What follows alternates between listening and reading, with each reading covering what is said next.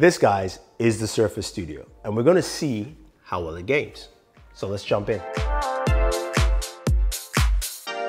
All right, guys, thank you very much. Thunder E here, and we have the Surface Studio in-house. We've had it for a bit of time, and you know this video is gonna be all about gaming. Now, before we start, I wanna give a big shout out to our sponsor, Ivacy VPN. Definitely check them out. We'll give you more details later. What is the Surface Studio all about? Now, this, I think, is a replacement to the Surface Book, which was a two-in-one. It was a tablet and a keyboard separately, or at least a laptop. But this takes things to a very different level. Now, on one hand, you can put it into a laptop mode, and it's a laptop. It feels like a solid laptop. You know, you've got a nice keyboard, great trackpad, by the way. Or you could put it into what I like to call cinematic gaming mode, which is basically temp mode, but allows you to just enjoy the real estate, look at content in game. Or you could tilt it back down and drop it into tablet mode and use the pen or just view content, whatever you want to do, start writing, you name it. That's cool. That's what Microsoft likes to do with Surfaces. But I wanted to see how well the Surface games and how well the Surface is for consuming content. Now, I've used it for about a week roughly, and I have to say though, it is quite versatile. Taking it from place to place, whether I'm outside watching content or I am inside gaming, I've found it to be quite versatile. Now, this packs in a lot of performance for what you would expect. An Intel 11th gen processor, you've also got 32 gigs of RAM, it's about a terabyte of storage in here, you can go up, I believe, to 2 terabytes, and you've got an RTX 3050 Ti. Now, just to bring the words of my buddy Danny Wingate, we had a discussion and we thought, the 3050 is not so much, right? But I might be wrong. I might be wrong with that assumption of what the 3050 can do. But before we even move forward, let's talk about this display and what we can do for entertainment. It's a 120 Hertz display, which means your gaming is going to just look better. And also your viewing content will be great. Speaking of viewing content though, now, if you're thinking of watching shows like, say, What If or Squid Game, and maybe you're in a different region and you can't access those shows, this is where our, sponsor here comes into play, which is Ivacy VPN. They're a great service which has a quick one-click access, allowing you to get into the servers you need to. They've got a ton of servers worldwide, over 365,000 servers, and this allows you to access foreign content anywhere globally. So whether you want to access content in Netflix, and maybe you live in Nigeria, you want to access some shows here in the US, Amazon Prime, Hulu, Disney Plus, you name it, you've got all that there. Now you can also protect up to 10 devices at the same time, just with the one account, and it allows you to also use those devices across different platforms. Windows, as you can see right here, Mac OS, you've got Android, iOS, you've got your Chrome browser, you name it. So you can do this across the board. And the last but most important thing is pricing. It is got one of the lowest pricing plans out there. Currently, there's a deal for 87% off over a 5-year plan. So if you want to do that, definitely use the links down below so you can go ahead, get yours, you can start watching your content, and also you can also start gaming. Now, going back to the whole gaming premise, right? You watch content on this, it looks great. How does gaming actually perform?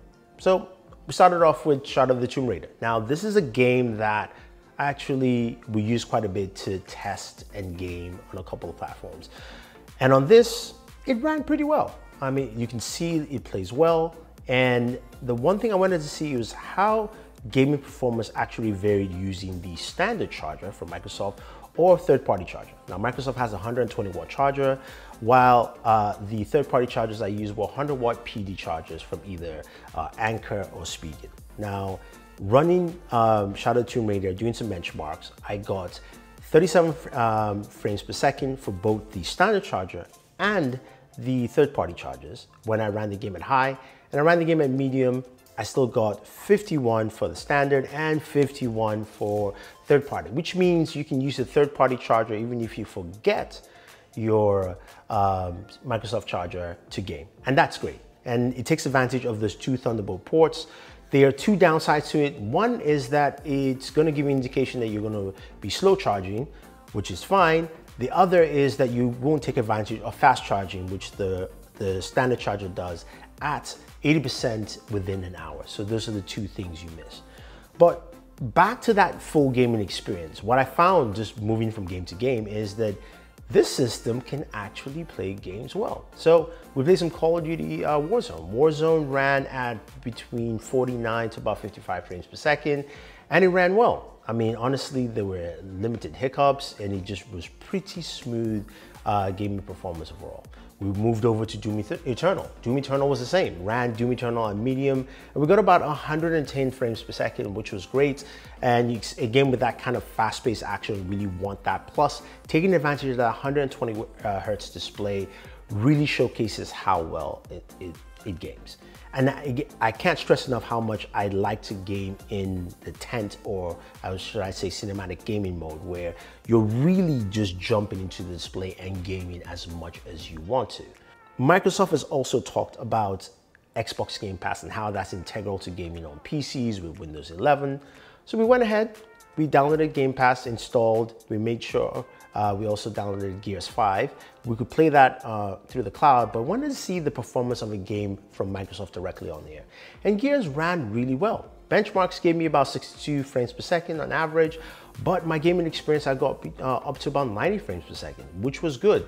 Now, granted, this was more limited, not some of the open world areas, but we got a solid gaming experience.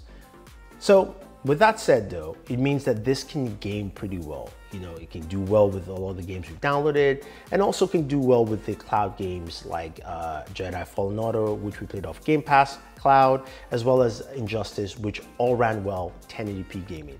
The only one game that didn't run well was Cyberpunk 2077. No one should be surprised about that. Ran about between 21 to 27 frames per second, and it just wasn't that playable. So that's the only thing, but honestly, I don't think anyone would care about that.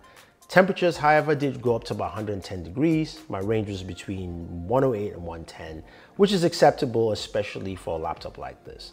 Sound here was impressive.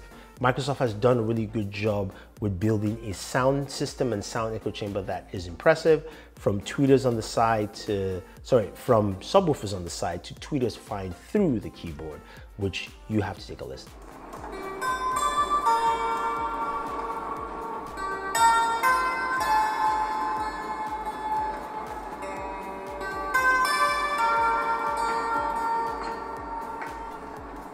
That song, I wrote it years ago. Faster than I thought. Make it too easy.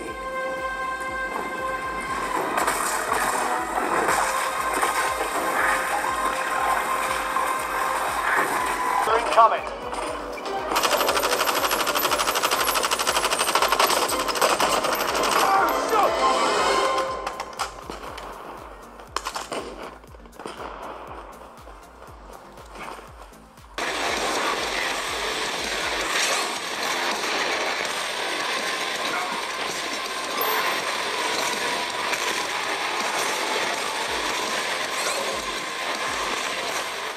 Honestly, it's a great experience, and I think everyone who buys this or is going to use this should literally put it into tent mode to just take a full advantage of this speaker system. I think overall, for me, this is a solid offering from Microsoft, and I think it's actually a better offering from the Surface Book line.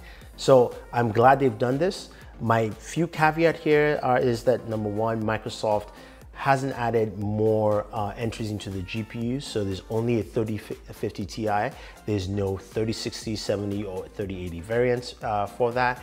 And pricing, Surface pricing is always kind of all over the place, so it's something that a lot of people might find, you know, just not appealing. But I like it, and I want to hear your thoughts. What do you guys think of the Surface Laptop Studio? You think I'm wrong? If I am, or if I'm right, whatever you think, leave those thoughts down below. And also check out our sponsor for this video, Ivacy VPN, so you can get your own VPN today. And otherwise, guys, thank you, and always enjoy your entertainment.